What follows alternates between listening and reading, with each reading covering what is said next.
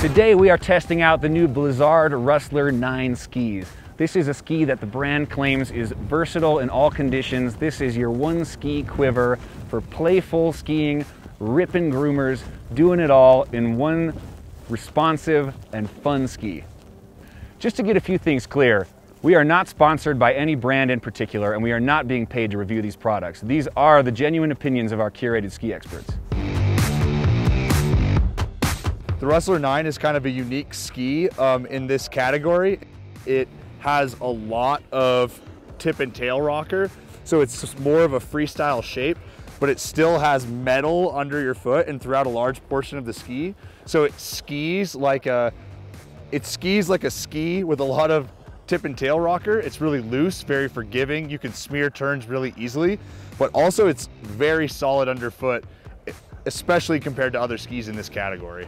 Blizzard, I think, claims that all their skis are one ski quivers, and so do most ski companies. But in my mind, this is a really great candidate for that title. If you live in a place that gets a little more snow and you like going off trail, this shape is way more fun and better suited to that than other skis in the Blizzard line.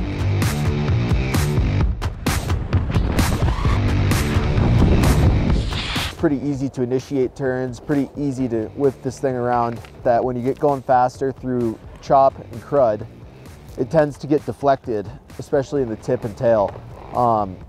Not that it can't handle it, it can, but it requires a strong skier to really tame it.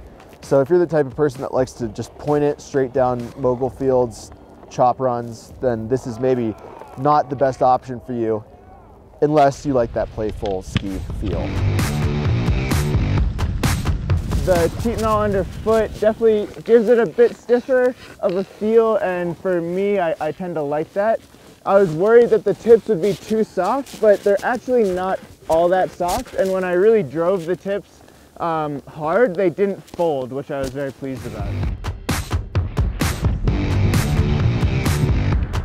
I typically recommend the Rustler 9 to someone who likes to play around a little more and wants to, likes smearing their turns, wants to go switch, but is looking for something that can handle some kind of crappy snow and some harder conditions.